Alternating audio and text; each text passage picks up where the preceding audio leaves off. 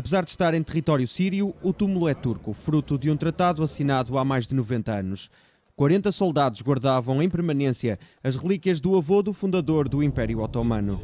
Na noite de sábado para domingo, militares turcos invadiram a Síria, numa zona controlada pelo autoproclamado Estado Islâmico. 39 tank, 57 zırhlı araç, 570 olmak üzere 100 araç ve 572 personelle. Ve burada daha önceden yapılan çalışmalar süratle tamamlandırılmış. Oradaki nakli kubur için gerekli dini tören yapılmış. Falta de segurança foi a razão que motivou a incursão militar, onde soldado acabou por morrer num acidente. Apesar de reconhecer o risco, o primeiro-ministro turco garante ter sido uma decisão ponderada. Bu operasyonun kararı Ankara'da alınmıştır ve hukuk devleti kuralları içinde bize verilen yetkiler çerçevesinde, tabii elimizdeki meclis tezkeresi de göz önüne alarak tamamıyla hukuk devleti kuralları içinde Ankara'da alınmıştır. Hiçbir merciden ne izin talep edilmiştir, ne yardım talep edilmiştir.